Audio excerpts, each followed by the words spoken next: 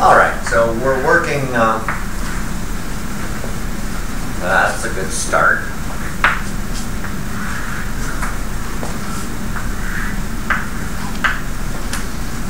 This is just the type of thing where we might see a stressed element here.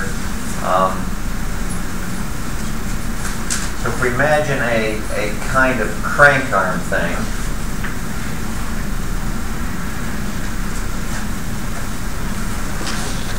yeah, that'll do.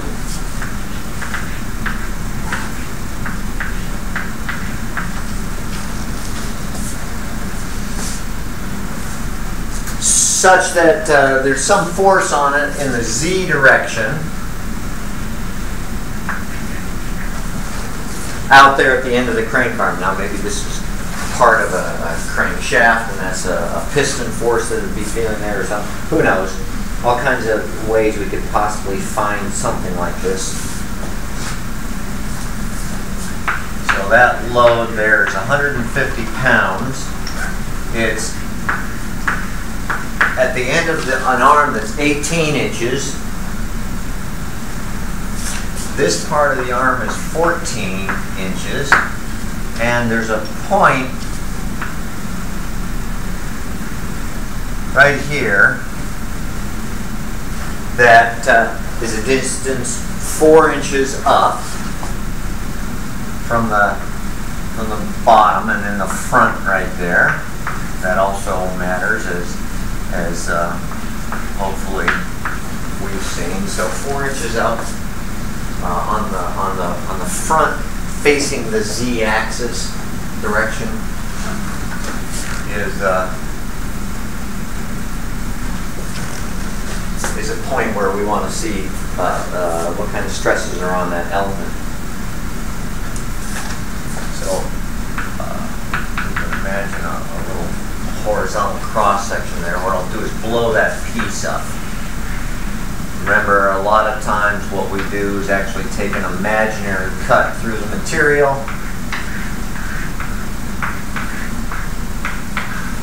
So now this is 4 inches up there. That's the Z-axis, that's the X-axis. Y-axis is there, and we have a little element right there, and we want to see what the stresses are on that.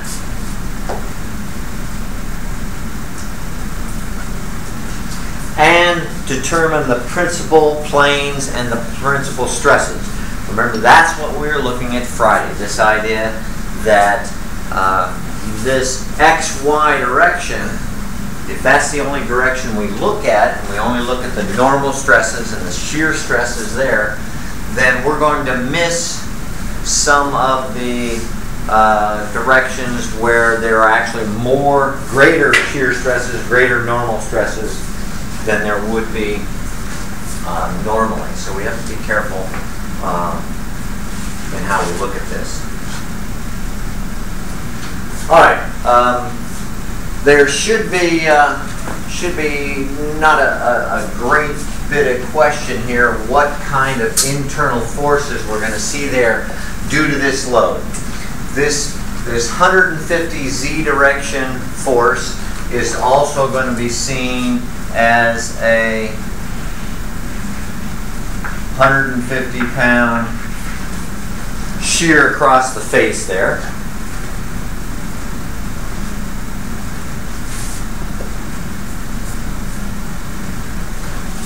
The fact that this 150 pounds is down 18 inches is going to cause this whole thing to twist in that direction. It's going to cause a torsion. One way we draw that is as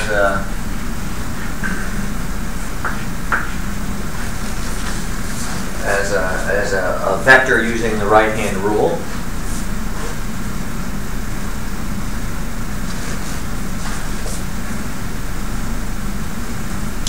And then the fact that this 150 pounds is a certain amount above our point of interest is going to also cause a moment.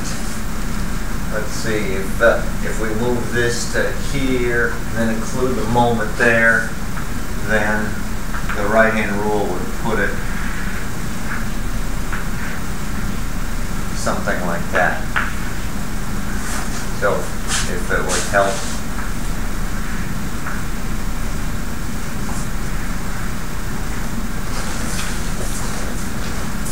Kind of showing the torsion and the moment in two ways. Maybe just call this P, it's got to be 150. Does that seem about right? Is that kind of what you'd see with it as well?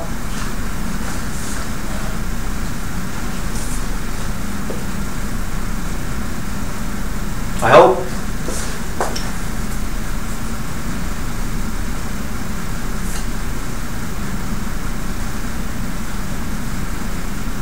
So if we get a good direction on this thing, which direction did I use? Yeah.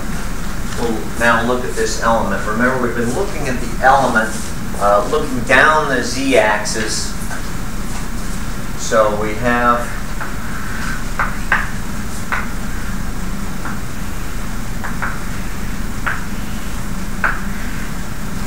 then our element is going to look like that. That's a little view at this element, looking down the z-axis, right at that element. We want to see what then what are the normal and shear stresses, and then want to look and see what do we find when we go to the principal plane directions. Remember, those are the directions where we see greater shear, greater stress than before.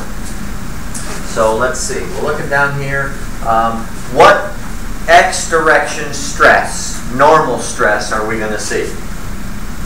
Remember, normal stress is just simply whatever load there is in that direction divided by whatever area is carrying that load.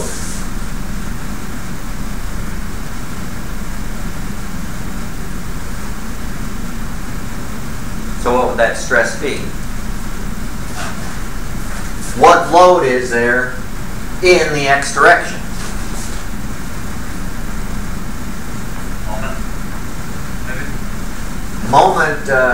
Moment's not this type of load, though, that we put in here. There isn't any.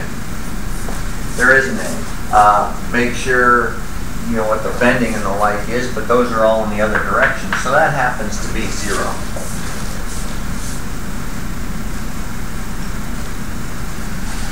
In the y direction, well, in the y direction, that is where we have the moment. So the way this thing is loaded with that direction moment, we know that an element on the front here is going to be in tension, and an element at the back is going to be in compression, because this arm is going to tend to bend like that. The upright part of the arm is going to tend to bend back in the z direction, which is going to cause tension along the front here, compression along the back there.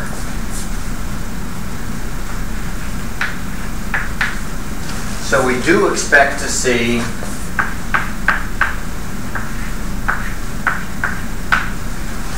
tension like that at that front element.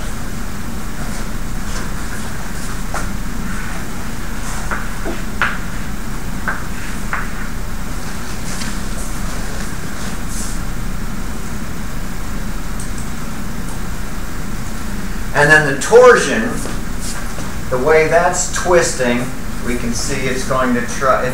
You can even imagine we inscribe a little square there, what would happen to it because of that torsion. It's going to drag the top that way. The bottom, imagine it's stuck to the piece, so it would stay there.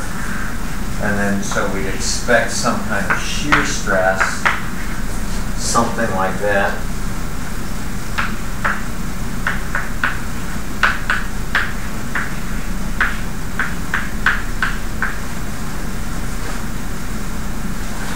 no, that's not the shear stress of the one. The torsion is what we're looking at.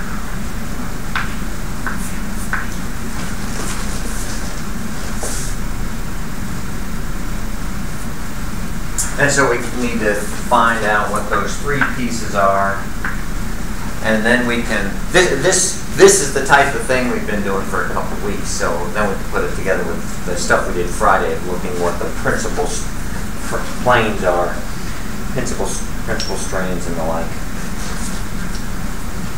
All right, so let's see. Where can I help speed you up a little bit? Let's make sure. This moment is the 150 times the 10-inch moment arm it's got. So we can work on that. 150 pounds, 10 inches.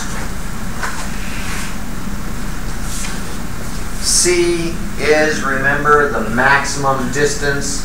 Oh, I didn't give you a diameter of that thing. 1.2-inch diameter. All the way.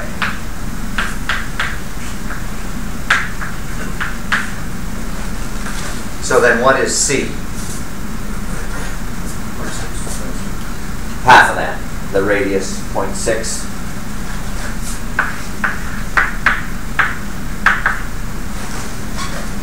And then do you remember what I is for a circular piece?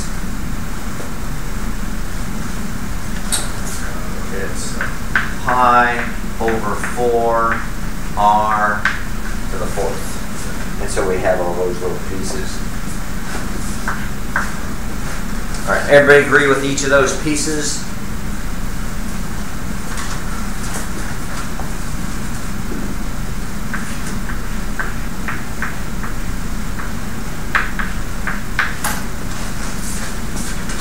And then the torsion is the 150 out of this 18-inch moment arm.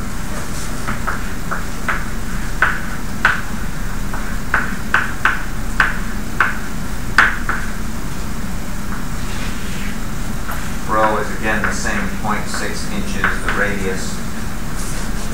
And J is what? 1/2 pi r.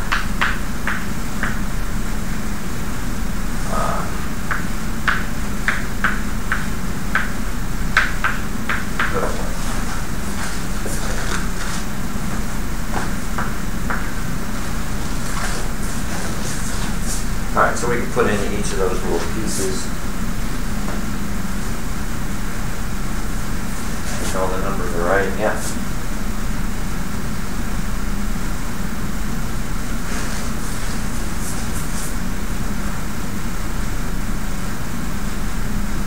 Now we can put more circle, whatever.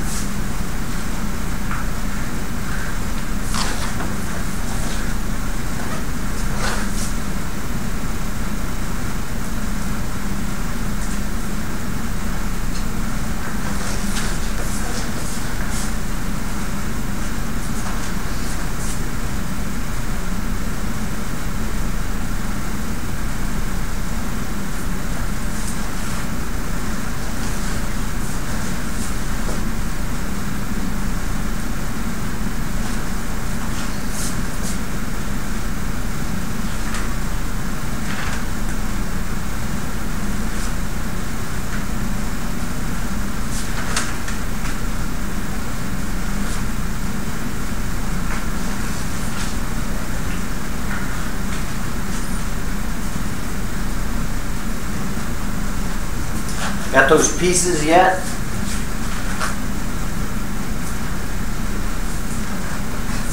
Sigma Y 8.84 KSI.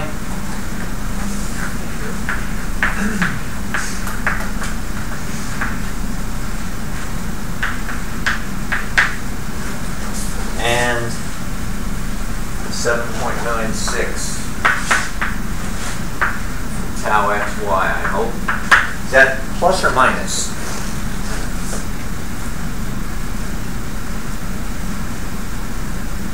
Does everybody agree that these directions are okay. The easiest way to see is this torsion. You know, is going to drag the top across there relative to the bottom being twisted. So that element's going to be twisted like that. So we can fairly easily place these two, and then those two, we just got to balance that because we have to sum the moments and the forces as well. So is this, as drawn, seems like the orientation's right? Is that a plus or a minus? Because remember, we need that now for calculating the principal stresses. That's positive. All right, so we can now do a little bit with the rest of it. Couple things now. Remember that we need, now that we've got those, we'll need sigma average,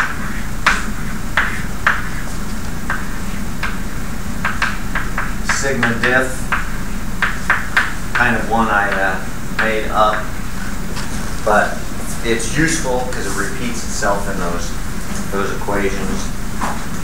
It's also something we need for the Mohr circle if you want to draw that, which we will. The two together are a big help, I think.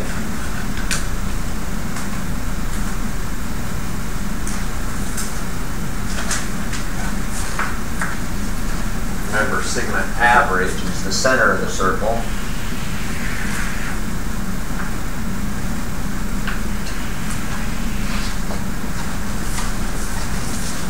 And then the square root of sigma diff squared plus tau xy squared is the radius of the circle.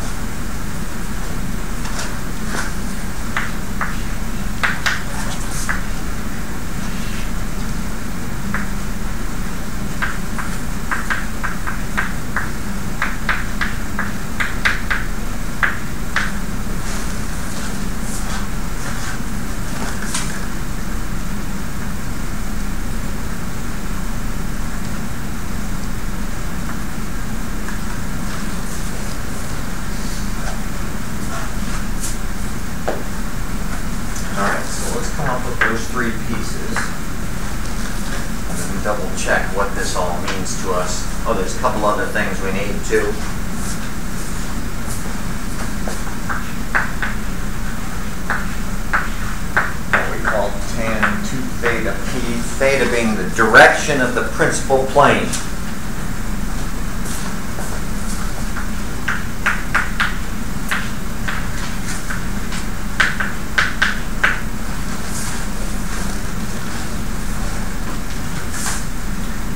And also remember that comes up with actually two angles, but it's really easy to check those on Mohr circle. Circle looks all distorted because the camera's up on the ceiling. That's not too bad. Huh. Better, Jay. Practically hit it.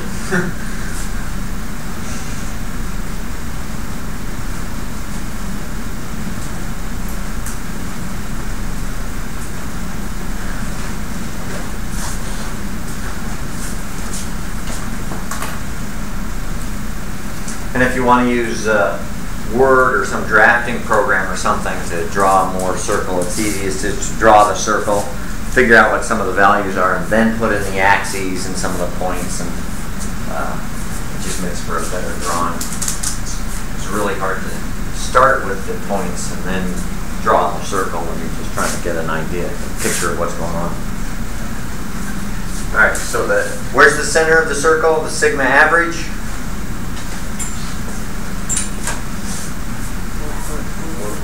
It's 8.84 divided by 2. So that's at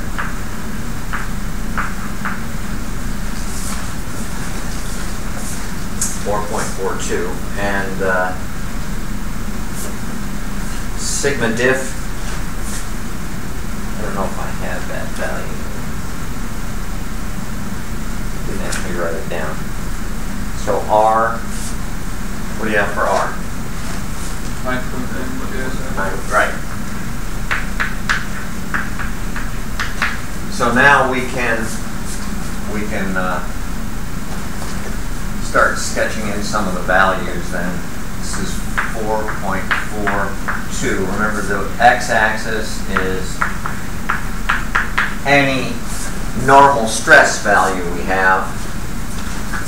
And now the radius, then 9.1 plus the 4.42 gives us 13.52 as the maximum stress, and the minimum stress you get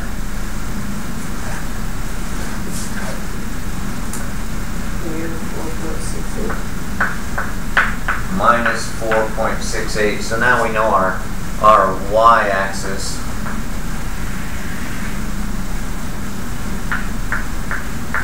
A little bit different than we draw things normally. We usually put down the axes, but it's just so much easier to draw the circle first and then put in the points you know.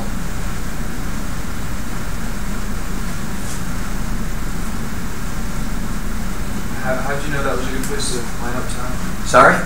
How did you know that that was a good place to put time? Because there's 4.42, then it'd have to be about halfway in between these two. Oh, right, okay, so it's the 0. Yeah. That's all. Simple as that. No magic to that. And then remember, we can plot one point to help us determine, when you do this tangent 2 phi, you don't necessarily with the calculator, but remember you do get two angles because the tangent repeats itself. So you should get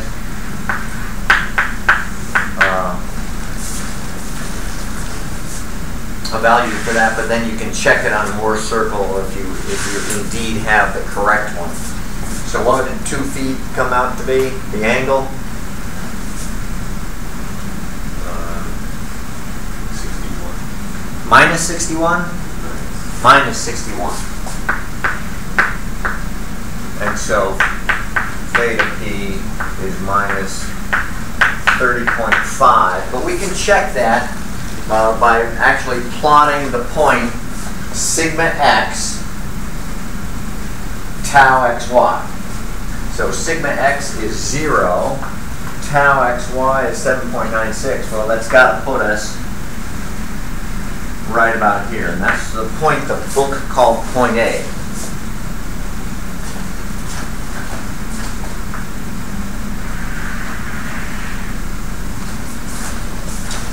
Then that angle from there to the x-axis is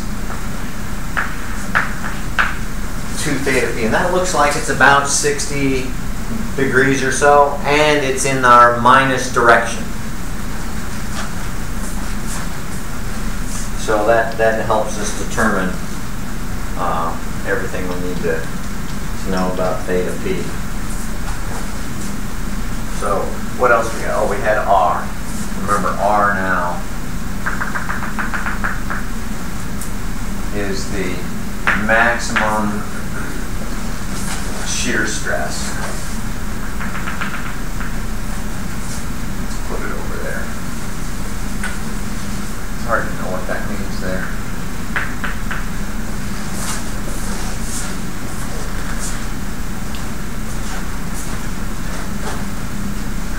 All right, let's see what else we can make of this then.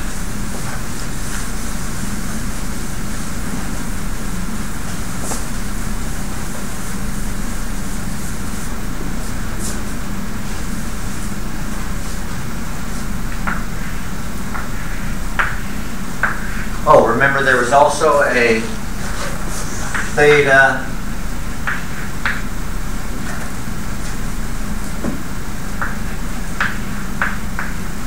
S angle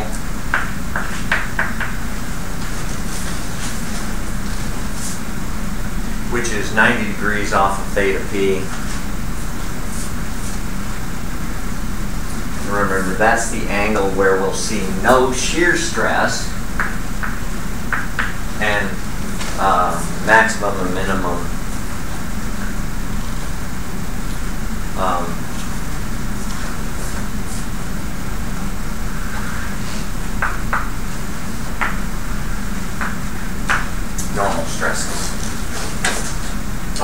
our original load element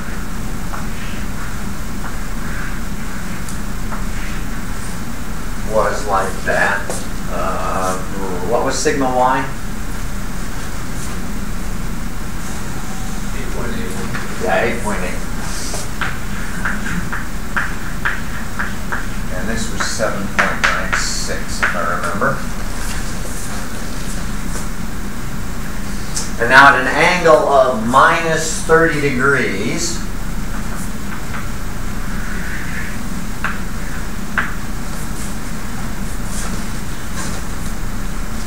we can draw another element direction, because that's theta p, minus 30 degrees, something like that. And remember what we see in that direction?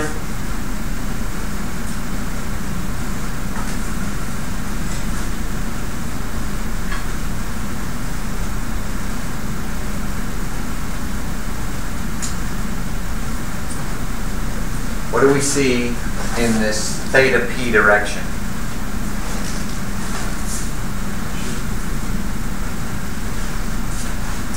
That's where we see the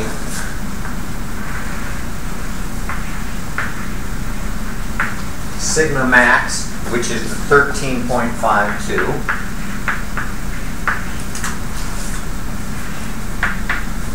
And the sigma min, we're actually right on this axis, which is much smaller and negative, so we know it's compression.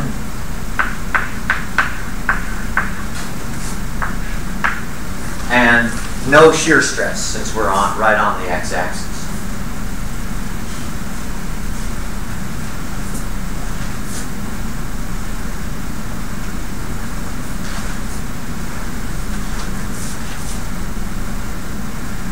And theta s, if you remember, is just 45 degrees from theta p, or on this diagram it's 90 degrees, so it's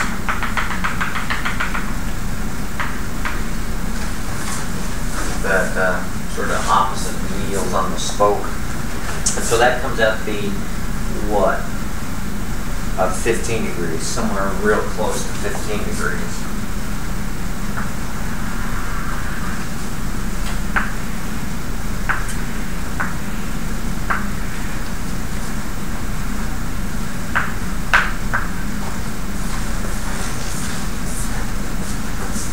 And what do we see in that element direction?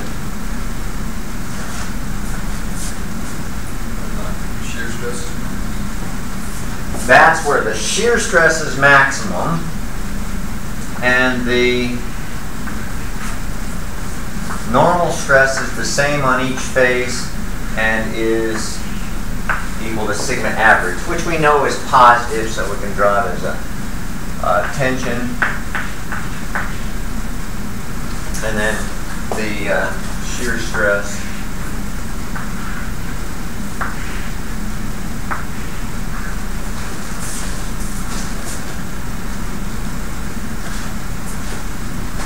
is, what is the max? 910.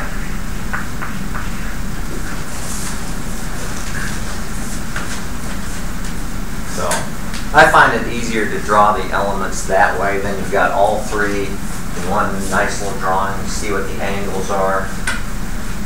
Everything tends to match up a little bit. It just works better for me. If you see it some other way, no sweat.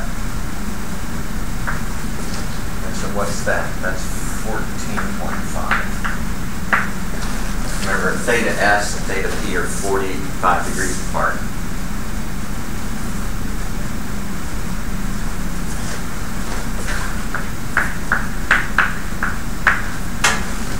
Is that what you got for theta s from that? Okay. Yep. You probably have stated this a lot, this is probably one question, but when there's maximum stress, does that mean the other one has to be the minimum stress? Yes. Okay. Yep. We're taking these 2 points. And that's at an angle. Remember, this is our operating point. The originally loaded point is right here.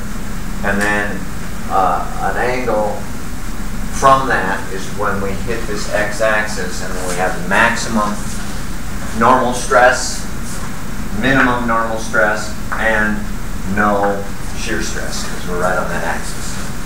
Okay. So, with the equations and the circle together, you can pretty much get all things you need. In fact, you don't even need all of the equations now, since it all comes from the 2 of them. Once you get sigma average and R, you've pretty much got the entire circle. Then all you need to double check is where point A is. Now remember, A is sigma x, tau xy as plotted from the original direction.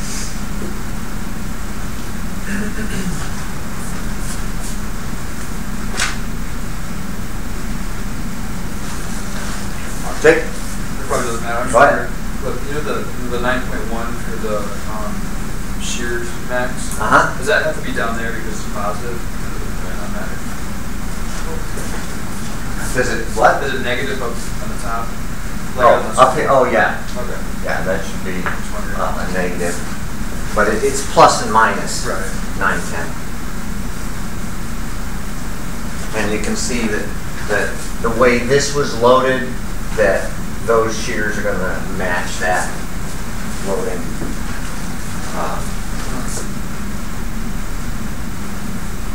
The same way. Plus, don't forget, we're only a little bit off of, that should be actually 2 beta S.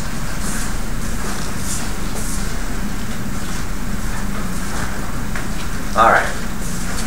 Pat, got a hand up? You never ask questions. This is cool. Possibly. You got R to be 9.1, right? Yeah. How come I get a 6.25? Sigma average. No, sigma diff. Yeah, sigma diff. That comes to be negative 4.4? Or, no. Square root. And then squared. Yep. And then sigma average is 4.4 as well, squared. Oh, it's 10. Oh, okay. Never mind, sorry. I was putting the sigma average in there also, instead of tau xy. Yeah, sigma average is positive. Well, it gets squared anyway, so it doesn't matter. In this case, sigma diff and sigma average are the same, right? Yes. Well, opposite signs, but when they get squared, they're the same. So you're okay here now? Yep. Just a little math thing. All right. Any questions before we take our next step with it?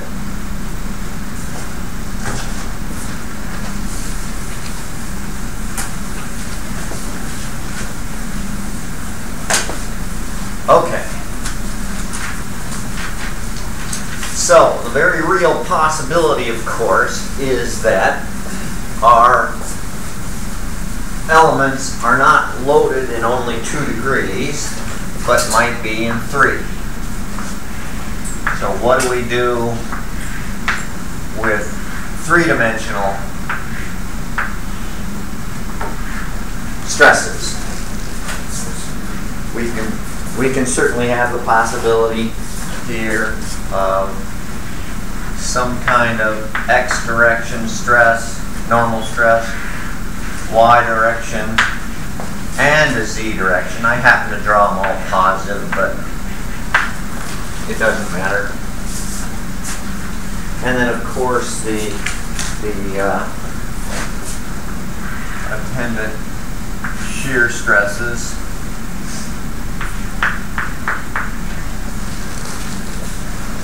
And to simplify things, we'll do problems where there is no z-face stresses. So that's tau in the x or y direction on the z face, equals 0.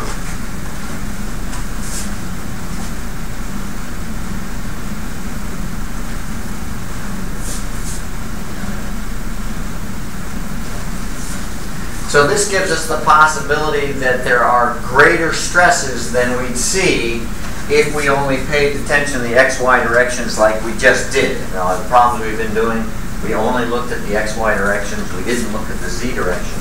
So we have to make another step with it. So let's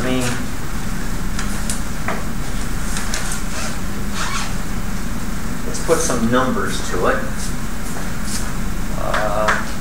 We'll call sigma y 36 megapascals. Sigma x is 72.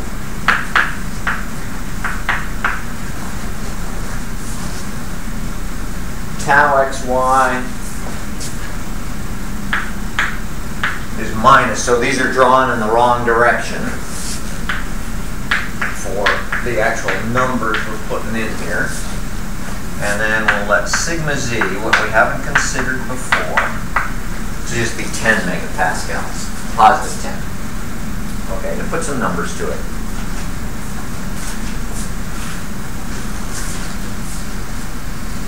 All right, first thing we do is what we normally do in the XY direction. So,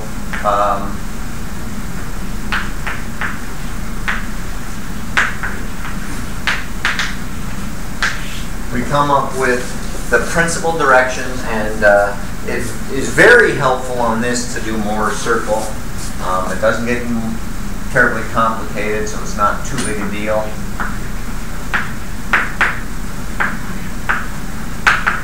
So figure out these things real quick, just using the XY directions.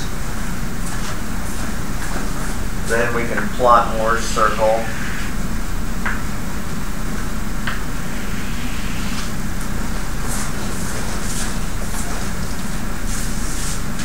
When we've got those values, remember the center's at sigma average.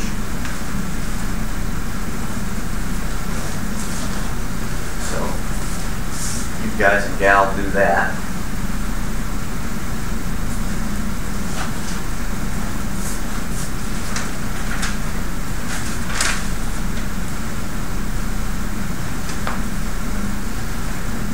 Determine the principal directions, principal planes, and the max-min stresses.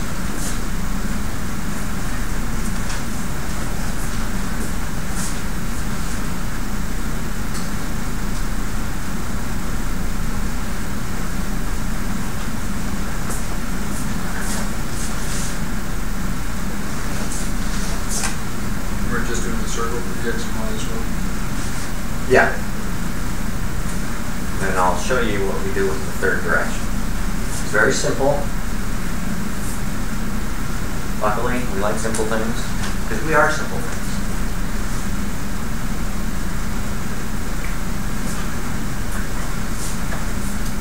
Average, what'd you get for that, 54? So we know the center of the circle is at 54. All of these in megapascals.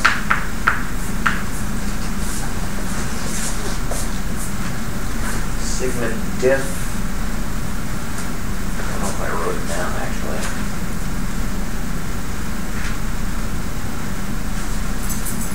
What did you have for sigma diff? I didn't happen to write it down. 18. So then our radius is square root of that squared plus tau xy squared, which is minus 24. So what's the radius? 30. Good, that's what I got too. Alright, so now we've got our circle. This is 84. That's 24.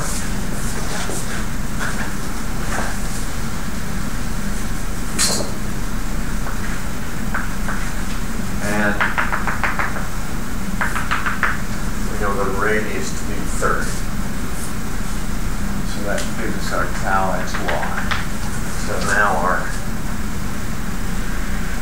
x-axis, if that's 30, it's right about there.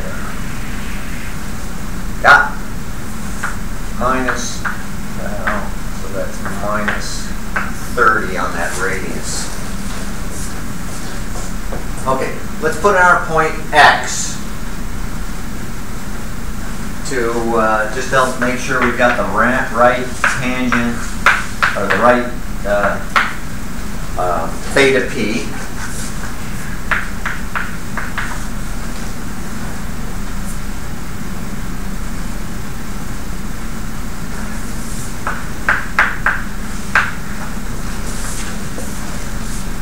So you get minus 1.33 for that. What did you get for then theta p? All right, double check that on the circle by plotting the point A, which is sigma x tau xy. So sigma x is 72. So what that's about here, oops, minus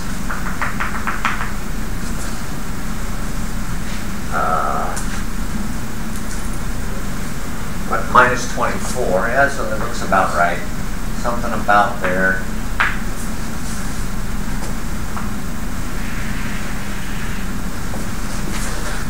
And from there back to the x-axis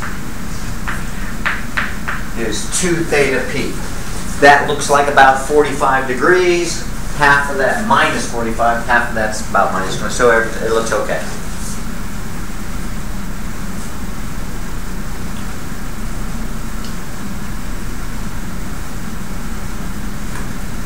All right, so that's stuff we've all done before.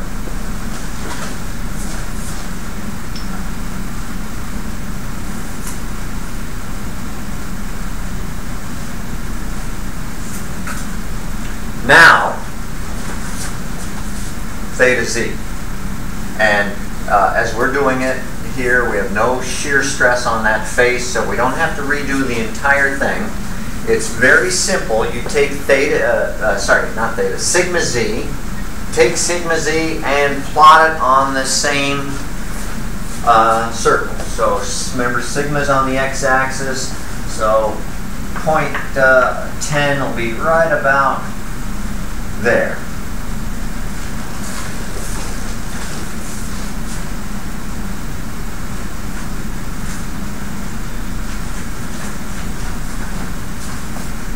That then gives us another circle.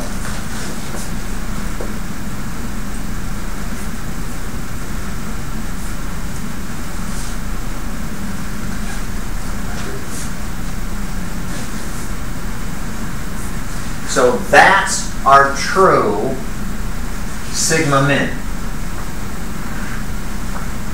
because it's less than what we got with just the xy directions, which was 24.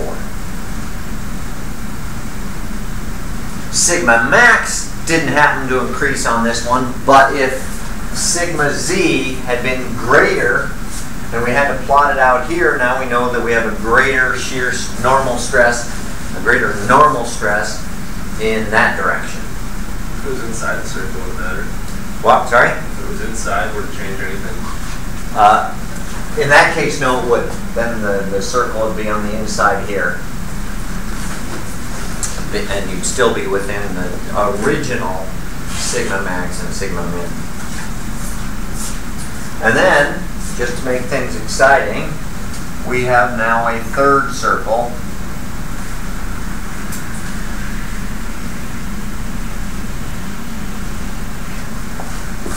Not too bad. That's about as hard as it gets to draw circles freehand, is doing something like this.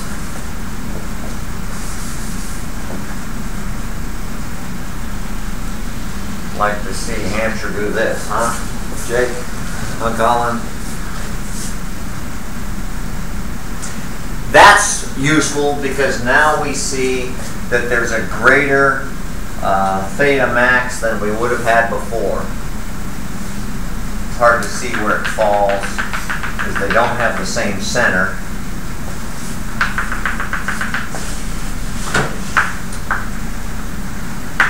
This is the absolute now shear stress, maximum shear stress we'd expect.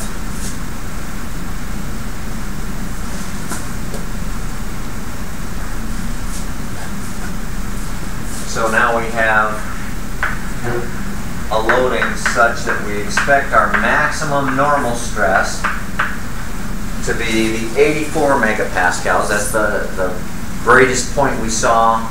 On the original circle, the z direction didn't change that. We now have a sigma min that we know to be less than it was before. So if we have a material that's weak in a particular direction, then we want to make sure that that's our z direction. And now we have a new maximum expected shear stress of what? 37 megapascals.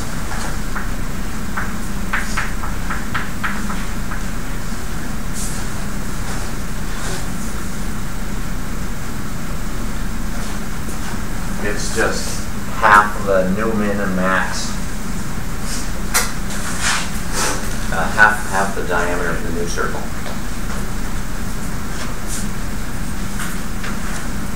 All right, then there's 1,000 angles and other things we can pick off of there.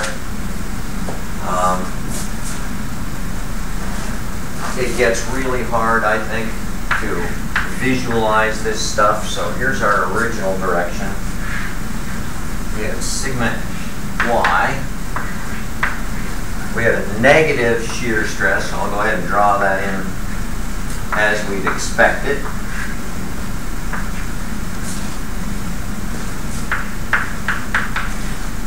And we had a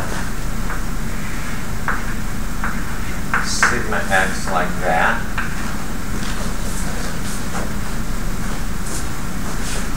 Now, off at minus 26 degrees. Oh, I'm going to run out of space as I draw this. Let me redraw it here.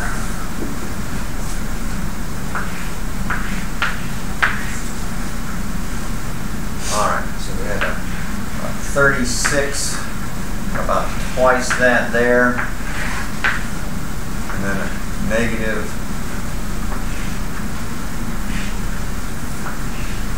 shear stress.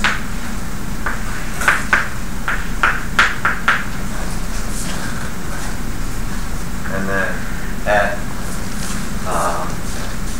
about 26 degrees,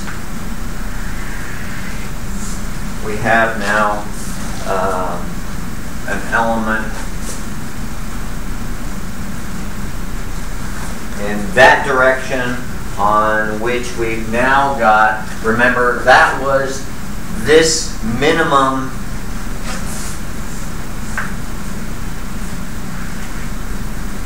shear stress, but that's not minimum anymore. I mean, sorry, normal stress. It's now maybe intermediate.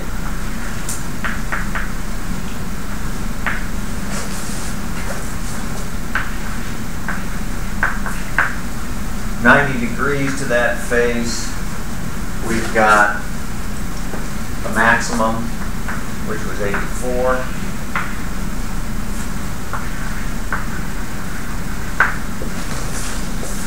Remember, this is all just from the original Mohr circle.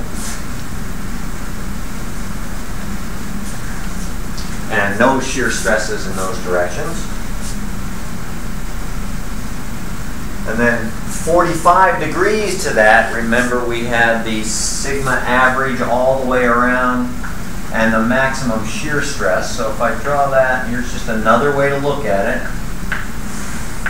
There's a 45 degree, so that's a 45 degree isosceles triangle. That gives us the theta S direction, which was the 54.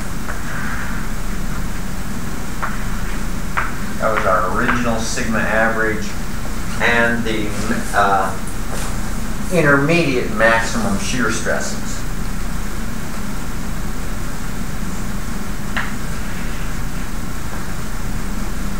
Which was 30.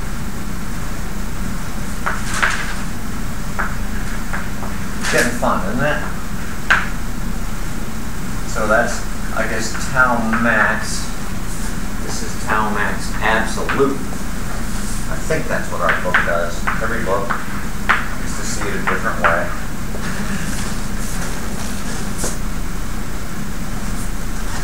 And then in the opposite direction from that, bring in the Z part of it. We'll take another plane view of it.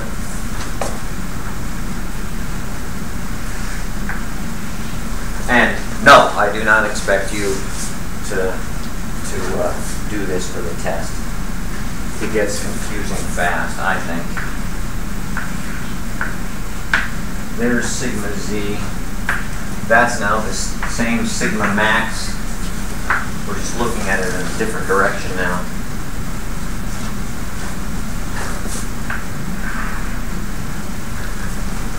That's that new center point, which is what? 10 plus 30 is 47.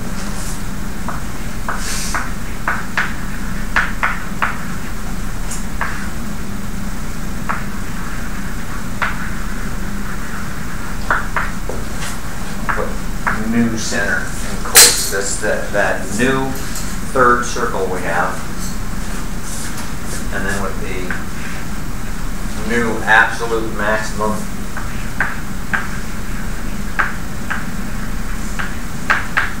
shear stress, which was the 37.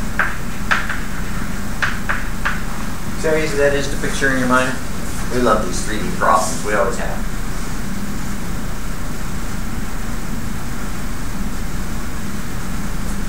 The book has ways they look at those in 3D, but that's impossible to draw. So that's just an idea of what we do with the third dimension. Remember, in these ones we were taking there to be no shear stress on the Z faces. I'm not even going to ask if there's any questions. But for the way we do it, it's just a matter of plotting that next point and then figuring out the geometry pieces to see if you do have greater shear stress. There's greater shear stress now that we originally would not have gotten. We'd only have thought it was 30, but in 3 dimensions now it's 37 degrees. So if you're laying down carbon fiber with a particular direction to it, you want to pay attention to that. What's the 47? The 47, that's the location of the center of the new circle.